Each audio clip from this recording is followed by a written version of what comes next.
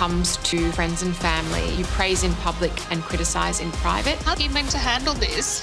Why are you making it so personal? Oh, I'm sorry. I need a flow chart. Caroline, sit down. You can all go yourself. Oh, jeez. Episode 3 of The Real Housewives of Sydney has dropped, and it is another cracker, clinger, corker. It is amazing. I'm joined by Carolyn Gaultier, the mysterious Carolyn Gaultier, to talk about her, but also the episode. And you have had, up for the first 3 episodes, and I'm assuming more, quite a bit of storyline. How are you feeling? I feel exhausted. Really? Yes, You look amazing. Oh, yeah, this is all the smoke and mirrors, of course. Razzle dazzle. Razzle dazzle, Exhausted exactly. because you were worried about how you might be perceived, or? No, I just haven't really had to get up for anything for like 50, other than the children, for like 15 years. So suddenly I had a schedule, suddenly, you know, I had things to do, and I had to like reorganize my whole life and just like start being organized. I'm not good at that. Caroline said, you know, about working parents. Basically, you know, if you're not with your child 24/7, then something has to give, and what gives is your child, and then basically you're not doing a good job of raising them. And I was like, what? Like, that's just not cool. Now, this played out throughout the episode, and there is some resolution that we're going to show a little bit later on. But just firstly, it is an interesting conversation. Of course it is. Of course it is. And it's worse than politics or religion, because it's very touchy, because parents, you know, we all try to do our best, and you can't get it 100% right because it's so organic, and it's the ultimate human experience. So you can't get it 100% right. But, you know, this is what happens when you take a 4-hour conversation and reduce it down to 5 minutes. So It was a little bit out of context. I was actually talking about single mums, especially. I mean, like Sadie says, if you have a husband and you have a support system, of course it's easy. Of course you should do that if that's what you want to do. But my point is that a lot of single mums don't have the choice. Yeah, I mean, not easy, easier probably to work and have kids. Of course, it's never easy, but difficult. But yeah, so from your perspective, you were trying to bring up the conversation as a young woman who grew up without money. With, no, I grew up with money. Oh, you grew up with money? I thought your mum was working overnights or something like that, or am I? Well, I was born in Prague. Yeah, Praha, if you don't mind. Praha, yes. And my dad is a very famous jazz musician, and my mother was a very famous actress. So we came from, you know, the top of the societal pyramid.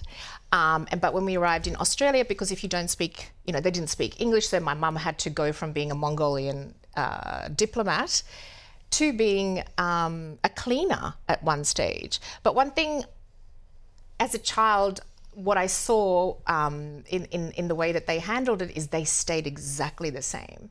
You know, they've always treated people, when they were at the top, they treated people the same way. When they're at the bottom, they never lost that regal elegance, actually, that they had. I'll be wearing something highly inappropriate. My boobs will be out because, you know, where else am I going to put them? It's like, why are your boobs always out? It's like, well, where would you like me to put them? In my pocket? My bag, perhaps? Or would you like to hold them for me while I go get a drink? What I love about you is that you're just like, yeah, I've got beautiful breasts. Yeah, I am going to accentuate my curves and look fabulous. You're not taking things too seriously, is that fair? Or, I mean, you do take life seriously, of course, but... My main aim in life is not to take things seriously. And I know there was a lot of talk about the swing in my house. Ooh, what was that? I have a swing in my house, and and it's black. I mean, I bought it in London. I mean, because it's a designer swing that people in London have in their lofts, and I saw it in a loft, and I was like, oh my God, I have to have this swing. I put it in my house because it's black and silver. You know, it has the color connotations to, I suppose, I don't even know what a sex swing is. Do you? And what are the logistics of having sex on a... This is not me being interviewed. Yes, I've seen a sex swing, though. Yes, I have. Have you? Yeah. I had to Google it, and I'm like, my swing doesn't look anything like that. But the reason, and also the logistics of having sex on a swing, how do you even do that? Not comfortable. It's funny because Chrissy Marsh, she said this funny thing to me first time I met her. She's like, are you a porn star? And I was like, oh, thanks. I took it as a compliment. I thought it was kind of funny. So it'll be interesting to see. Yeah, she meant it as a compliment. If someone said that they thought I was a porn star, which would never happen for me, I would never be mistaken for a porn star, I would take that as a compliment, because for me that means that I'm desirable. People think that I'm hot, whatever. So that's kind of how I see it. And I understand in the point of the show, you know, you don't want someone to say it in a derogatory way. But if someone went, wow, he looks hot like a porn star, I'd be like... Especially at my age. Like if I'm 20, I would have taken absolute insult, because, you know, we took things so seriously back then. But at my age, I was like, I didn't see it as an insult. You were saying, basically, like if anybody works, if you're not with your kids 24/7, basically something has to give. And what gives is the children. And I just... I'm sorry that was the way that it came out. There was, like, for me, there was no other way to interpret it. And what gives is not the children, it's not work, but what gives is the other stuff. The long lunches, maybe going to the gym, whatever gives. But these two most important elements that are absolute foundations for my life, that doesn't give. What I was talking about was my opinion. Yeah, of course. And from my experiences. Like, yeah, you know, I get emotional talking about it because I saw the way my mum struggled. Yeah. And my heart really goes out to single mums. Yep, for sure. That have to go to work. Yep. If I have in any way undermined or insulted you in any way, I'm deeply sorry, because it's not the way I meant it. I didn't think you were trying to insult me, but I just didn't feel... It didn't sit right with me, and I feel like it wouldn't be right of me to continue. I don't want to continue friendship and have it like you know what, niggling away at me. You got to let it out. Yeah. I felt so bad that I actually upset Sally with what I had said, because it was definitely not my intention. Can I hug you? Yes! You can't hug me with this. I can't get trapped in the wings. What I loved about that was, firstly, and I joke with Sally Obemeter, who I adore. She's one of the most beautiful humans. You can't not adore her. She's gorgeous. But she was like, I'm not comfortable with this. I want to raise my point. I'm not saying I'm right or wrong, but this is how this made me feel. You're right. You're having a multiple-hour conversation, and that's one quote out of it. I mean, it's kind of like you're watching reality TV. Let's not take this too seriously. But you both have a beautiful moment where I can see you, you know, past the boobs, past the makeup and the whatever. And there's other moments in the series that I've seen so far that I see these. And you know what those moments are? No. With your gorgeous daughter.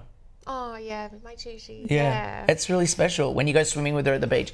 So that's what I take away from that moment, is that this is light and shade.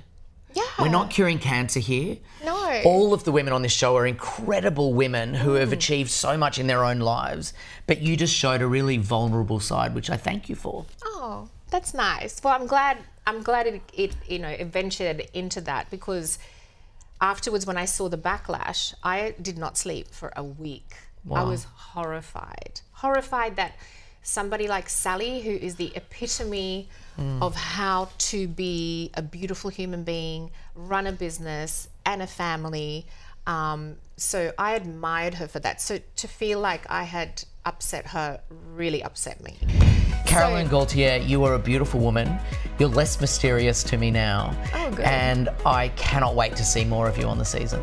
I'm excited. It's actually, I am pleasantly surprised at how good this show actually is. It is good. A new episode drops on Binge every Tuesday at midday, so make sure you tune in. And of course, today's episode is live now on Binge.